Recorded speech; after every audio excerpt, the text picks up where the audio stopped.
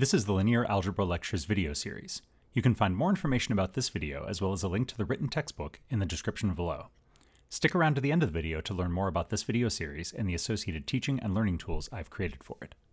Lecture 17, Matrix Transformations.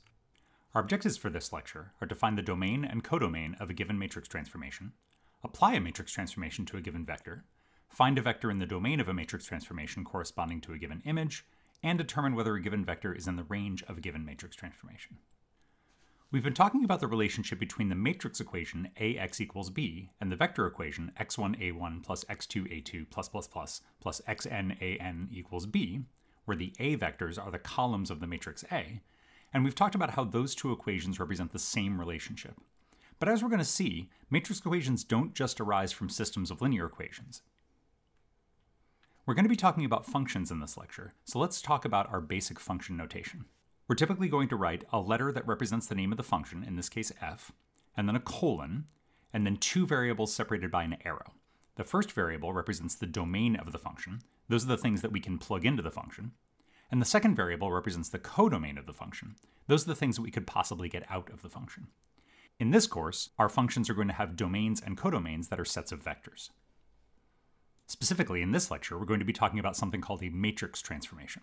So when we have an m by n matrix A, the matrix transformation corresponding to A is the function whose domain is Rn and whose codomain is Rm, and it's defined by the rule that t of the vector x, t of x, is A times x.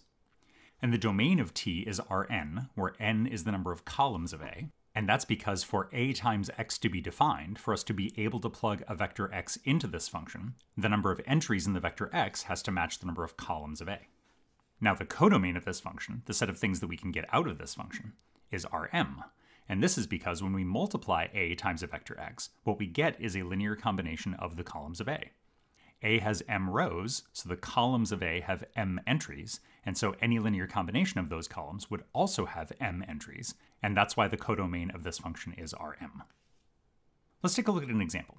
So here we have A, which is a 2 by 3 matrix, 2 rows and 3 columns, which means that its domain is R3 and its codomain is R2.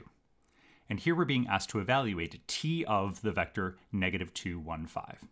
And notice that that vector has 3 entries, which means that vector is in our domain, which means we can evaluate t of that vector.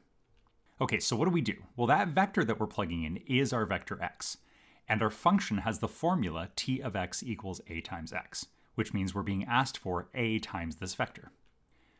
So how do we multiply a matrix by a vector? Well, we go across the rows of the matrix and down the entries of our vector, multiplying and adding, and when we do that, we get the result 2, -9. That result has 2 entries, and our codomain is R2, so that matches with what we said earlier. Let's talk about some vocabulary. Any function that goes from Rn to Rm is called a transformation.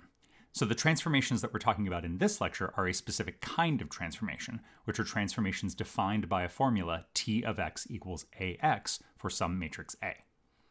If we have a vector in our domain, we say that the image of that vector under t, the image of that vector under our transformation, that's just a fancy name for t of x.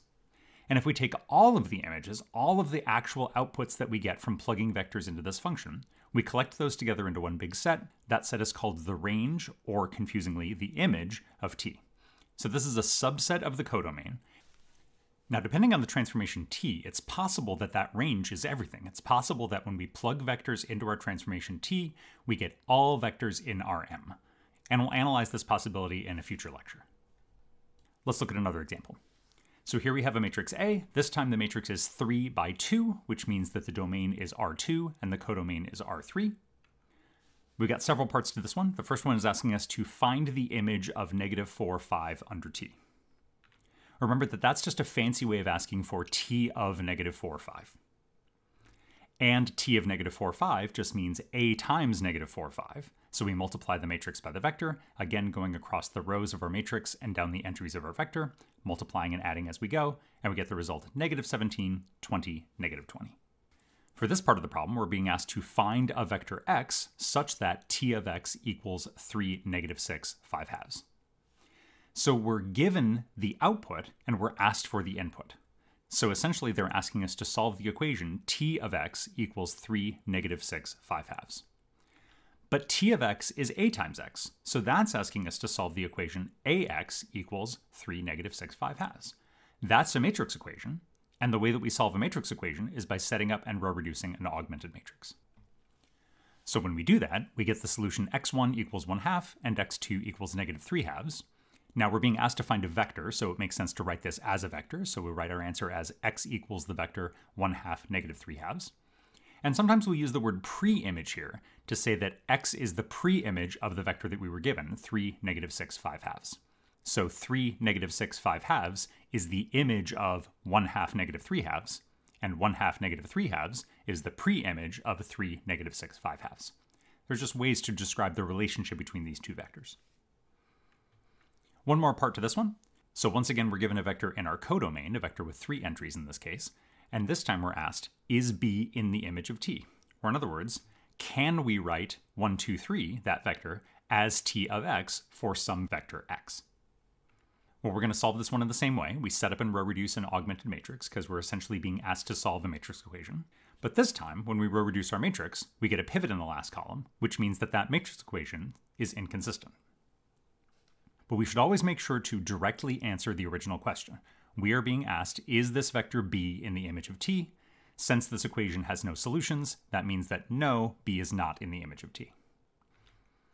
Finally, let's take a look at some examples where we try to visualize some of these transformations. For this first example, we're looking at what's called a projection.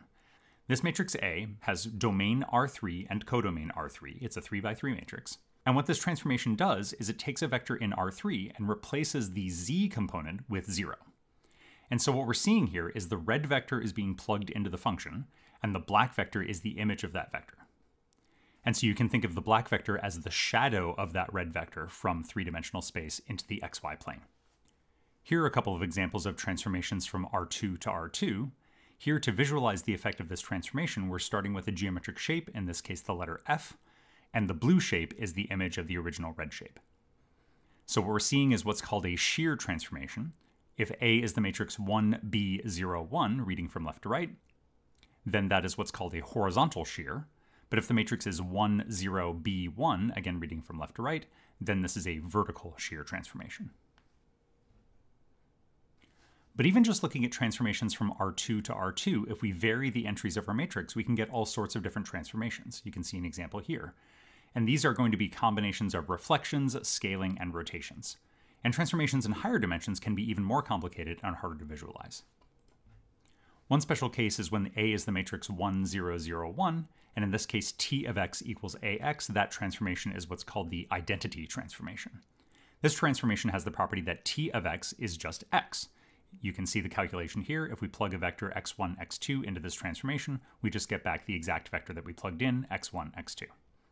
And in this case, T is the identity transformation, and A, this 2 by 2 matrix, is called the identity matrix.